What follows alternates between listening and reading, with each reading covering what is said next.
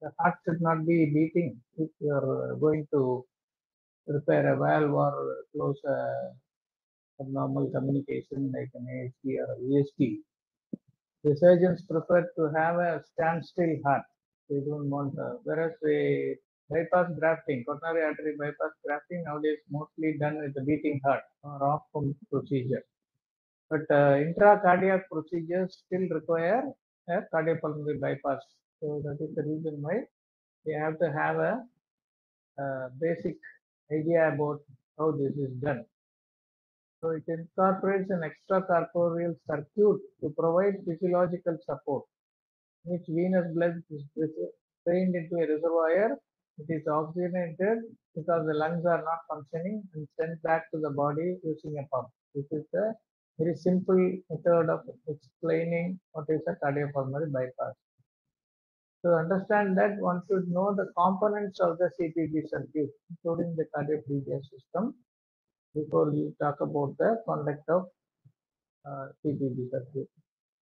It includes pumps, cannulae, tubing, reservoir, oximeter, heat exchanger, arterial line filter. All these things are the components are the various factors that is required. And the modern machines have got the monitoring pressures, facility for monitoring pressure, temperature, oxygen saturation, hemoglobin, blood gas, electrolytes, uh, air bubble detector, or reservoir level detector. All the alarms also incorporated, just like your newer anesthesia workstations. Compared to the older day pumps, the CPB machines, they have incorporated lot of alarms so that can detect what exactly it can detect that is happening. And this is the basic circuit. We drain the venous blood from the heart into a reservoir, then it is come to the heat exchanger to a oxygenated, and then the blood is returned back to the aorta to supply to the entire other parts of the body. So the venous drainage happens by gravity, as mentioned, and then the whole thing is oxygenated and then circulated. So when there is no blood flowing through the heart and lungs, the heart after some time, along with the cardioplegia, stops beating. It is going into what is called the diastolic arrest. It is made to stop artificially. And then the surgery time, they are able to do the whole surgery in a standstill heart and revive it later on.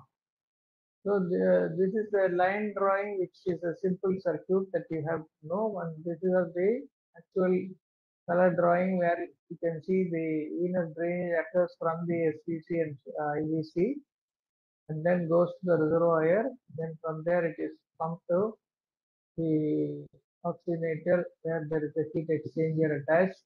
Then it is once oxygenation is adequate, carbon dioxide is removed by the flow. Oxygenation is by the uh, oxygen that is supplied to the oxygenator, whereas you need to remove the carbon dioxide also, which is determined by the flow of this blood through the oxygenator. Then once it is oxygenated, it is again come back into the aorta for supply to the entire systemic circulation in the body. Now, first we need the cannula to drain all this blood. So I would say that this is the first equipment that is required before we talk about the pump. So the cannula, they connect the patient to the CPB machine.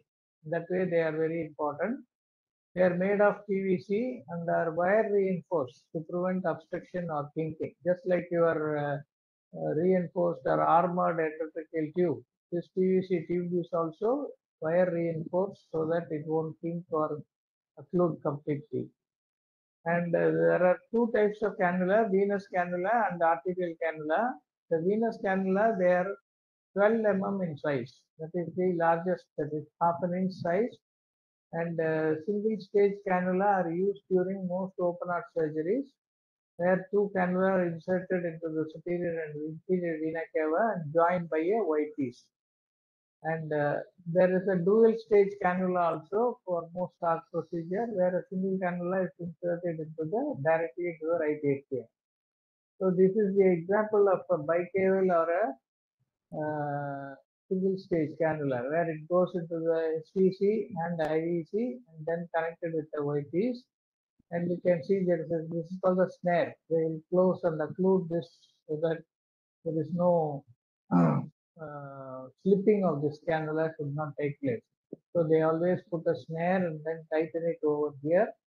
And this is a single atrial, it is called the KO atrial cannula, which goes to the right atrium to the IVC, which also can be used. And the HVC blood will drain into the right atrium and then go to the, so this is a single atrial and bicaval cannulation. There are two methods. And drainage occurs passively by gravity, relying on the difference in the height between the patient and the reservoir. Sometimes you can apply vacuum if the tubings are smaller or the reservoir cannula and tubings are smaller. You can apply vacuum to drain the blood. An alternate site for cannulation in some cases via femoral vein or through the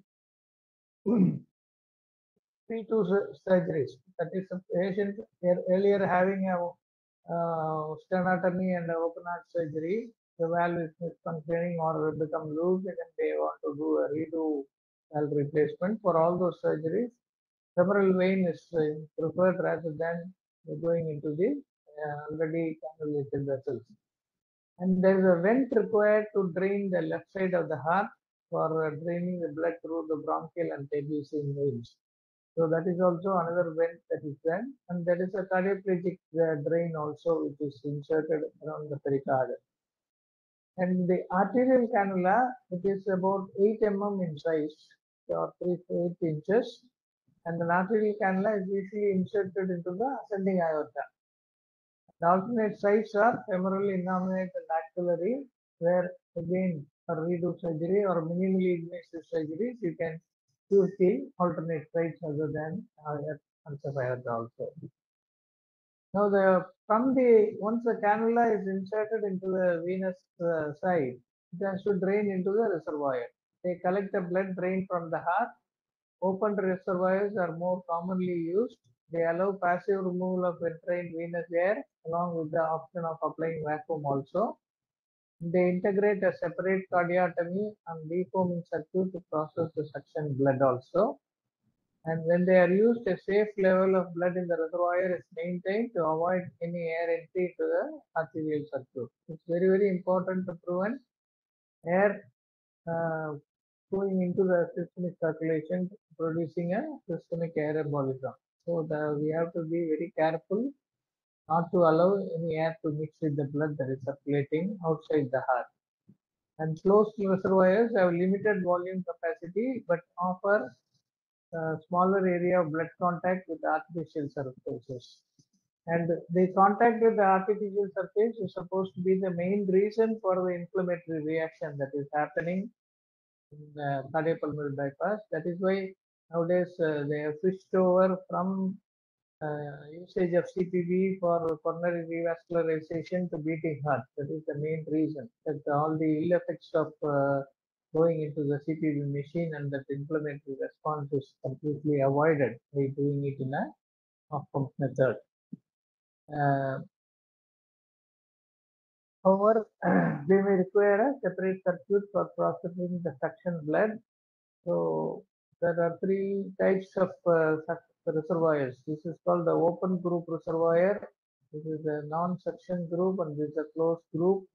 So that is reservoir. This is the actual picture of a reservoir, which you can see with all the markings where you can get the blood collected here. You know how much volume is there in that. Now from the reservoir, blood has to be pumped into the oxygenator. So the roller pump has got two rollers positioned in a rotating arm which compress the length of the tubing to produce the forward flow. And of course, centrifugal pump is not very commonly used. Most hospitals, to my knowledge, use only roller pump. And when rotated rapidly, the centrifugal pump creates a negative pressure at one inlet and the positive pressure at the other end, thus propelling the blood forward. So this is the difference between this is the upper one is the low roller pump, so where the roller crushes or compresses the tubing to have a forward flow, whereas in the centrifugal pump there is a negative pressure created so that the blood is flowing automatically. So less trauma is there in centrifugal pump, whereas this is likely to have a little more trauma because it is being compressed. And this is a comparison between the two. And the centrifugal pump, one main disadvantage is it is afterload dependent, whereas the roller pump is afterload independent and no flow meter required, whereas here you need a flow meter. And blood trauma and tubing debris are more here, whereas they are much less here. No backflow, whereas here you can get a retrograde flow possible. Roller pump is cost-wise much cheaper, whereas centrifugal pump is expensive. And roller pump you can use it for short-term use and it's bulky, whereas this centrifugal can be used for long-term and it is portable also. And circuit description from excessive line pressure, and there is no disruption here in centrifugal. Greater risk of air embolism in roller pump, whereas lesser risk in centrifugal pump. And the priming volume is much less in roller pump, whereas priming volume is more in centrifugal pump. Now coming to the oxygenator. So once the blood has been drained into the reservoir, it is pumped through the pump to the oxygenator. And of course nowadays we use only membrane oxygenator, which has hollow microporous polypropylene fibers, 100 to 200 micron internal diameter, and blood flows outside the fiber while gases pass inside the fiber, thus separating blood gas. So the oxygenator does the function of your lung. So main oxygenation and removal of carbon dioxide is done at the oxygenator level. So they have less propensity for air embolism and give greater accuracy in blood gas control. The newer designs have an integral filter to manage emboli, thus making additional serial filters unnecessary. The heat exchanger is integrated with all oxygenator and placed proximal to it to reduce the release of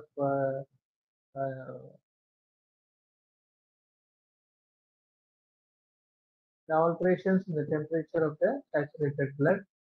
So this is the picture where you can see the gas inlet, the, the gas outlet also. This is the manifold. The blood comes through that. Lot of micropore polypropylene fibers are here. So this is a hollow fiber bundle, and so once the blood is sent in, so the gas goes in one direction, the blood goes in the opposite direction. So this is the gas inlet. You can see that's the gas outlet, whereas blood comes in the opposite direction and then goes out into the, so that it will get oxygenated. This is the picture of the oxygenator with the heat exchanger. Now these tubings which are connecting all these uh, oxygenator to pump and all these things, they are made up of PVC with good durability, and they have some plasticizers to adapt to flexibility. And they are potentially toxic and known to leach from the tubing. So they have new plasticizers like dioxyl adipate, which has got less leaching and was not completely into market and approved. Now the cardioplegia system is a very important thing for protecting the heart during the standstill, the cross-clamping and the surgery. So it renders the heart is totally ischemic. Cardioplegia is the one which protects that. So it's method of myocardial protection where the heart is perfused with a solution causing electromechanical arrest with a reduced myocardial oxygen consumption. And the cardioplegia cannula can be inserted in two methods. It can be either the antigrade or it can be retrograde. And a separate pump delivers the cardioplegia, either antigrade or retrograde. Retrograde cardioplegia alone results in inadequate right ventricle protection. So cardioplegia can be crystalloid or blood-based, warm or cold, and can be given continuously or intermittently. So cardioplegia is itself a short note question in your theory paper. So you must be able to write all the details about what are the methods, how they are given, what is its role, what is the composition, all that you have to. It's a short note question very frequently asked. Mostly they are potassium-based solutions. The blood cardioplegia is a combination of oxygenated blood, the crystalloid in a ratio of either 1:1 or 8:1. This is mostly for pediatric patients. And substances such as bicarbonate, mannitol, magnesium, calcium, adenosine, cocaine, glucose, and glutamate are also added to protect the myocardium. So if you see this picture, many times you will be hearing what is called aortic cross clamping. So the aortic cross clamping is done proximal to the aortic cannulation. So the blood which is going to supply the blood to the entire body is inserted, that cannula is inserted distal to the aortic clamp. Whereas the cardioplegia cannulas have to be inserted proximal, close to the aortic valve before the aortic cross clamp. And they can have, this is the cardioplegia cannula which is inserted, goes through the coronary ostium and then it is the antegrade, whereas if you want to do it in the retrograde, you can have to go through the atrium, go to the coronary sinus and then insert and then give it in the back, rear fashion, retrograde fashion.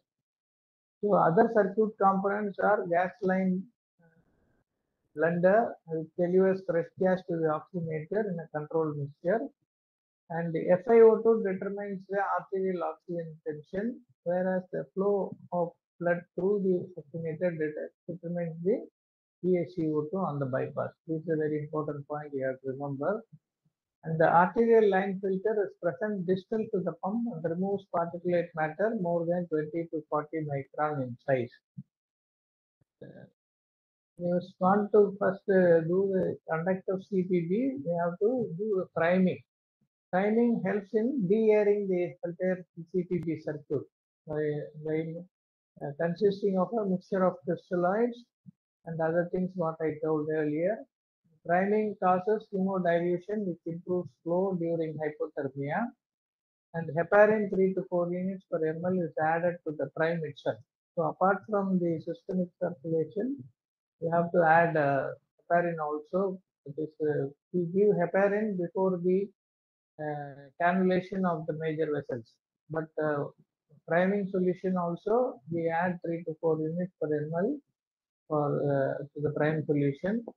And depending upon the pre-bypass hemoglobin and priming volume, addition of external blood may be targeted to pass the hematocrit from 21% to 24% in adults and 28 to 30% in children. Now you have to know what is the total circulating volume. Patient's blood volume plus priming volume will be the total circulating volume. And target hemoglobin on CTB, we have to calculate using patient's blood volume multiplied by hematocrit divided by total circulating volume. So if you use this formula, you will know what is the target hematocrit on CTB.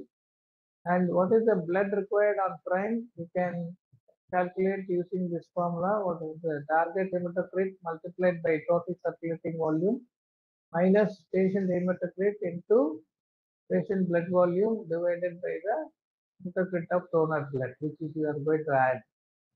So cardiac index of a 70 kg adult is, with a normal metabolism at 37 degrees centigrade is 2.2 to 2.4 liter per meter square per minute. So this is the cardiac index. And for each 1 degree decrease in temperature, the required cardiac index reduces by 7%. And the pump flow can be reduced by an equivalent factor. And the required pump flow can be calculated as follows. Pump flow is equal to body surface area into cardiac index. And how do you calculate the body surface area, that is meter square, is square root of height multiplied by weight divided by 3600. So you have to have the height in centimeters, you multiply it with the weight in kilogram, divide that by 3600. The resulting answer, you have to find out the square root of that and you will get the body surface area. Now, initiation of CPB, you have to have first heparin 300 units IV administered before arterial cannulation with the target of that is activated clotting time measured after 3 minutes. So you have to wait for 3 minutes after giving heparin, and it should be more than 480 seconds. That is normal is about 80 to 120. So we wait for at least 3 to 4 times prolongation. And during arterial cannulation, the systolic pressure should be 90 to 100 to reduce the risk of aortic dissection. And the aortic cannulation is done first to provide volume resuscitation in case of hypotension associated with venous cannulation. And once the aortic cannula is connected to the tubing, line pressure is checked to rule out dissection. And after venous cannulation, venous clamp is gradually released to establish full CPB, then ventilation is discontinued. Now, anticoagulation, activated clotting time is a point of care test used to assess the adequacy of heparinization. So, normal range is 80 to 120. It can be affected by hemodilation and hypothermia. So, ACT must be monitored every 30 to 40 minutes during bypass. If it falls below 480, it gives extra 500 units of heparin. And when the ACT is greater than 300 seconds, it is safe for cannulation. And when it is more than 400, it is safe for going on bypass. So it is not necessary that you always wait for 480. And at 480 is safe for even going for deep hypothermic cardiac arrest. And if heparin resistance is suspected, most common cause is antithrombin 3 deficiency.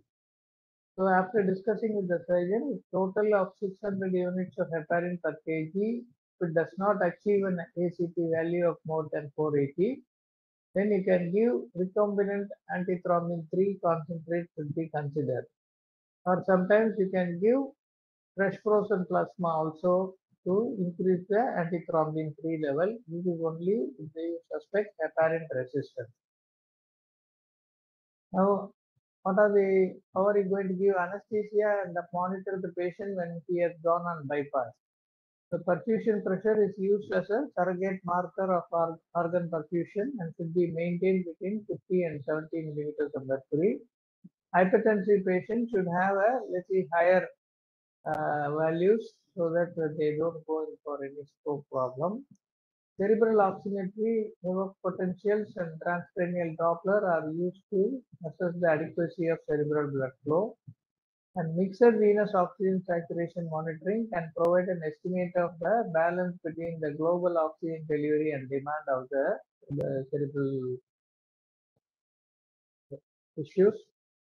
And mixed venous oximetry of 70% or greater is maintained, but even this does not guarantee adequate perfusion of all tissue beds. Blood level in the reservoir should be monitored to prevent air embolism, and central venous pressure should be low. High CEP indicates a poor venous return. So here CEP also we measure routinely. And monitoring of aortic line pressure, blood temperature, and integrity of gas supply to the oximeter is essential. Glucose is maintained between 120 and 180 milligram for all people, whether they are diabetic or non-diabetic. And anesthesia can be maintained by inhalation route or total intravenous anesthesia can be given. And volatile anesthetic provide cardioprotective effects through preconditioning. So some people prefer to use that. Nitrous oxide is avoided because it can increase the air emboli if anything happens.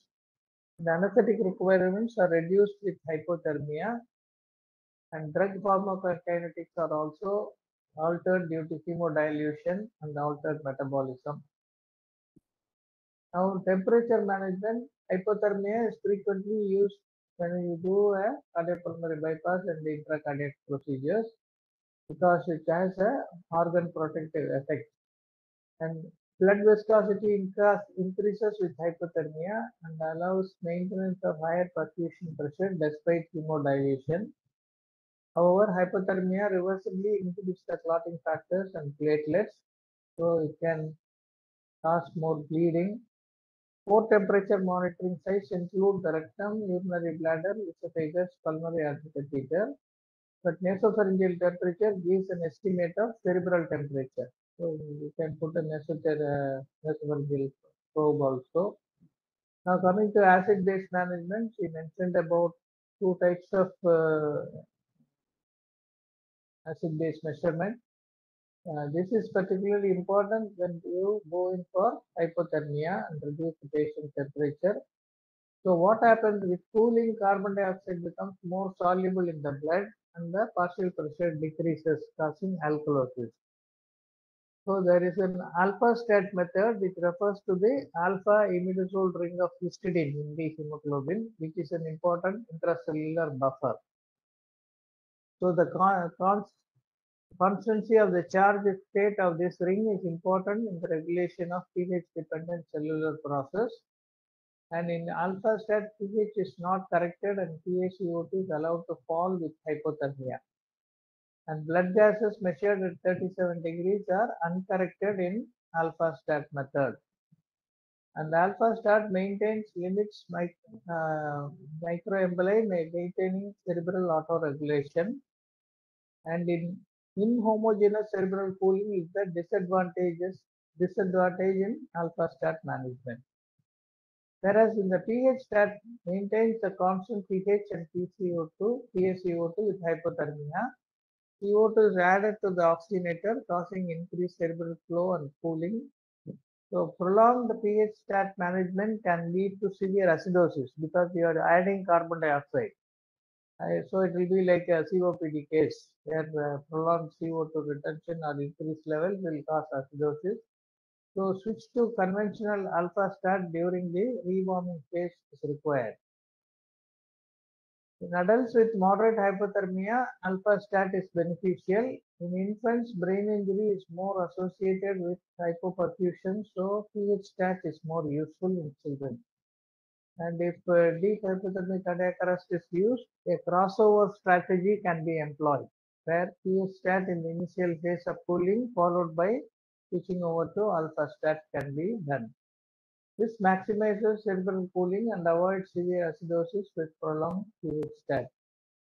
And confirming suitability for weaning. After all the procedure has been done, before dismantling the circuit, the surgeon must confirm that the heart and lungs are ready to resume their function. Two no's are important. No condition include graft failure, valve leakage or dissection, and no residual air in the heart. So these two, that is whatever repair has been done paka, and there is no residual air. And two satisfactory things are satisfactory pacing and satisfactory ventilation.